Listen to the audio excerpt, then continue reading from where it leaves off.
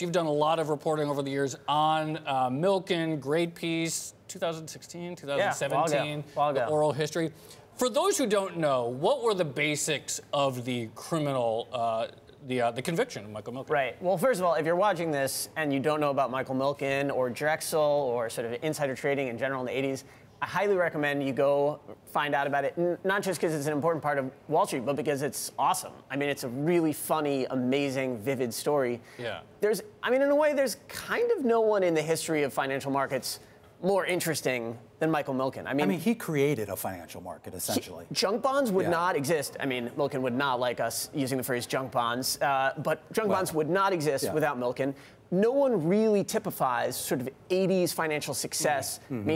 I mean, unless it's Donald Trump, then Michael Milken. And he crashed really hard. I mean, he was truly, truly disgraced. There aren't a lot of powerful Wall Street figures who end up going to prison. Milken, I think he did more than 20 months. He did 22 months. He did 22 months. But you talk about him crashing. I mean, for those of us who are old enough to remember, he had that X desk, that famous X desk out in Beverly Hills, Drexel Burnham Lambert. I mean, for some people who were coming up, they sort of idolized him as a financier. Obviously, he got caught up with the securities fraud investigation, Ivan Boesky.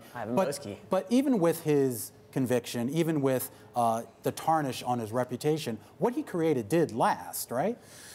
Well, as I said, I mean, Wall Street would literally look different if it weren't for this guy, because of the junk bond market, the way that companies raise money. On the other hand, I think that he also influenced something else that's kind of worth talking about, which is sort of this mentality, as like a fictionalized version of Milken said in the movie Wall Street, that greed is good. I think that Milken really typifies a certain kind of master of the universe type on Wall Street, and then in philanthropy on the other side. That there isn't anyone who touches that kind of power and influence. Let's talk about the philanthropy and influence side, because even before today, Milken's reputation has long been rehabilitated, and every year lots of people go to a big conference out in Beverly Hills, the Milken Conference. How did that work? How did he reestablish himself long before there was any sort of like legal clearing? With the answer that I think you know what it is. Money. I mean, this guy has spent a lot of money.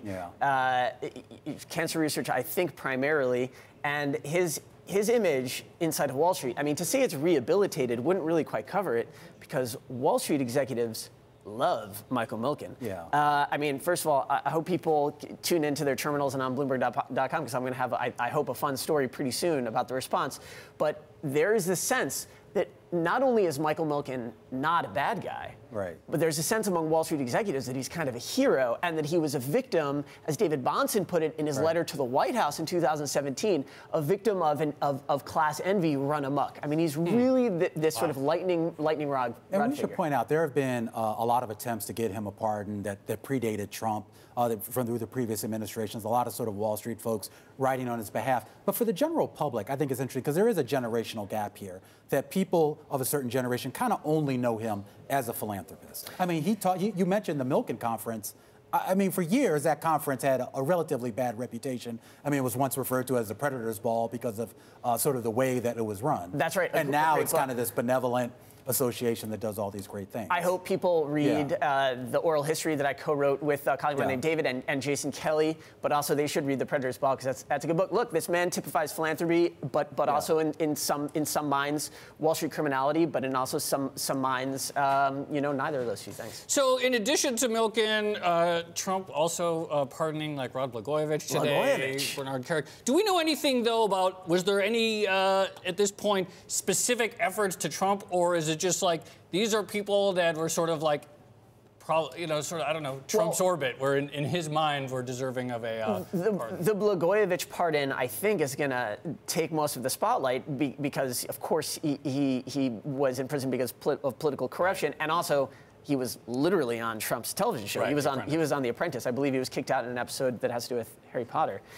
But I bringing hope, the deep facts here. I really, really hope, though, that the Blagojevich, the commuting of a sentence, doesn't take attention away from Milken, because Milken, not only of how interesting Milken was in the 80s, but also the last year, the White House put out a list of all the people all the Wall Street executives who had backed the effort to get this pardon for Milken. I mean, it's a joke. It's such the names are so powerful. It's billions and billions of dollars. You got Sheldon Adelson and his wife. You got Richie Lafrac. You've got Stephen Roth. You've got Murdoch. You've got David Rubenstein. I mean, it really it gives you a small taste of just how influential he was in the 80s, and he remains today.